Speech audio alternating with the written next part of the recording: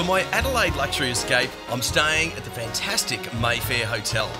The Mayfair has been standing proudly since 1873 and combines old-fashioned service and style with modern conveniences that gives it a charm all of its own.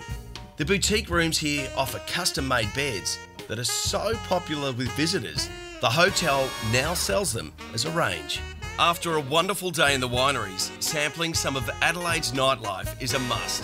If you get the chance to stay at the Mayfair, a couple of their big draw cards are definitely the restaurant and bar.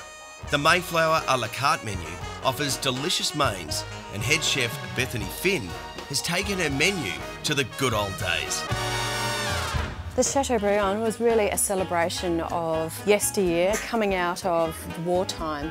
And it was all Great Gatsby and Belle Epoque. Great. And it was really to celebrate the luxury, because it'd been a hard time back then. Yeah. And so really the Chateaubriand was the centre cut of the fillet, which is the best piece. And it's served with a bouquetiere of vegetables.